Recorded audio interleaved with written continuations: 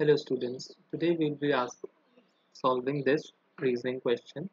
So as you can see it says in a certain code computron is written in the form of this thing PMOC and all, and in the same code what will advantages will be written as.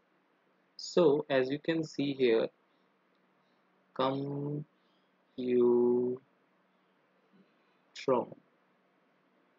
is written, okay, and it is written in the form of PMOC TUENOR. So as you can see, these first four terms COMP is written in the reverse order. Like P is over here, M is here, O is here, and C is here.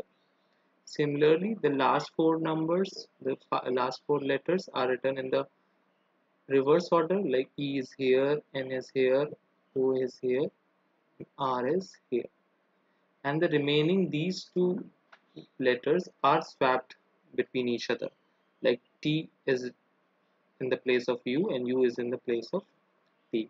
So similarly, following this pattern, we have to convert advantages.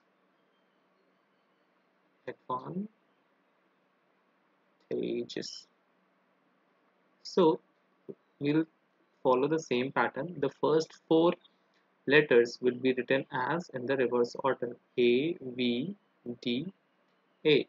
Similarly, the last four letters will be written in the reverse order, and it will be A, G, E, and S.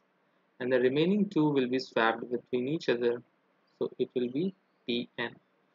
So as you can see, this is the format, and this is being followed by option number B.